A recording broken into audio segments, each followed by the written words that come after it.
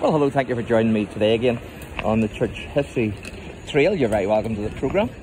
And we're on Baker Street here, and you just never know who you bump into in Baker Street, because it's the man himself, Sherlock Holmes, the great detective.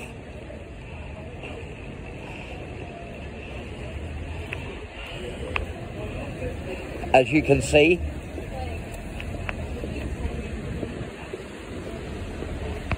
and it says here 221B Baker Street. The address of Sherlock Holmes is at the original headquarters of Abbey National PLC.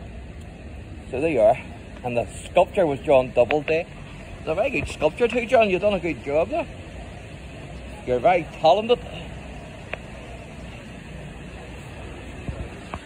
So there you go, folks. I suppose you couldn't come to Baker Street and not bump into Sherlock Holmes.